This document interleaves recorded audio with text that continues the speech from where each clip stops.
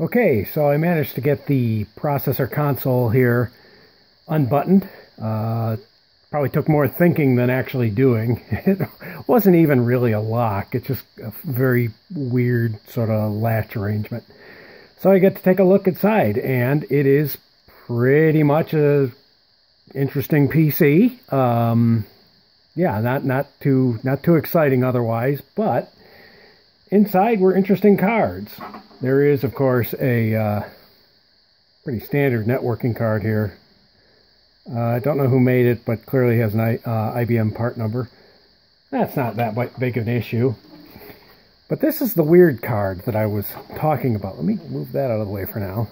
This is the weird card that I was talking about. You can see it's got a couple of small D-shells, D-shell connectors, and they are 15-pin, kind of like VGA. But obviously, well, there are two of them, and if you look, it says RS-232 there. I don't know if it's going to want to focus on that. Who knows? But yes, this appears to be some sort of fancy communication card, and I looked up the number, and I can't quite get it. There we go. Can't quite get a whole lot of information on it. It appears it can do a whole bunch of different protocols and such like that, including V.35. However, this guy here, little daughter board, and there was only one installed.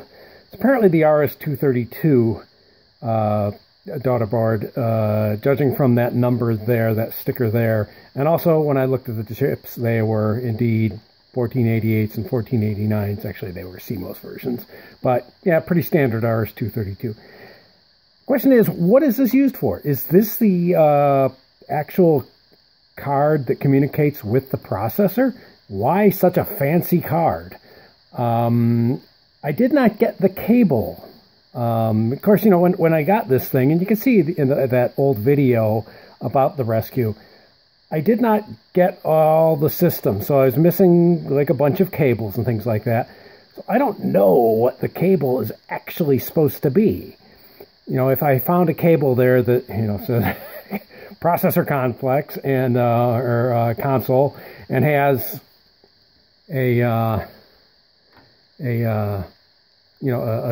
small D, a 15-pin D, DA15, I guess that is, then I'd know.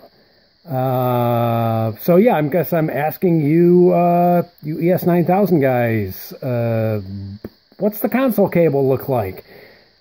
Online, I do see people selling these things with a cable, so the cables are available. They're not entirely cheap, because generally you have to buy this card as well.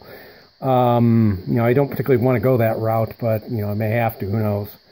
So, yeah, question is this the serial port to talk to the processor? I did not get, I got some documentation with the system, but not the installation guide. Where to stick where. What to stick where, rather. So, yeah, interesting card. Also took a look at the tape drive, and a little bit of an oddball. It's a IBM Dual Store 800, which appears to be just kind of a mini disc, or mini cart, you know, a kind of derivative from the quick cart. And sure enough, this is the sacred microcode tape. And to me, here, focus on that, you. There we go. To me, that certainly kind of looks like one of those quick 80s or whatever. I did notice that, like a lot of them, I don't know if you can see that there, the belt is in need of help. So we are not going to play with this tape here until we make sure we have multiple copies of the microcode. Okay, well, quick update. Got the thing managed to get the thing open. I am next week we'll go up to a friend's house, and we're going to image the drive, mostly because Linux and I do not get along. Things get thrown and temper tantrums and stuff like that. So we're going to do that. We're going to get that disk there completely imaged and probably do it a couple times just to be safe, because I'm not screwing around with this. You know, if that microcode disappears, then I have a big white brick. All right, just a little update. Talk to you later. Bye-bye.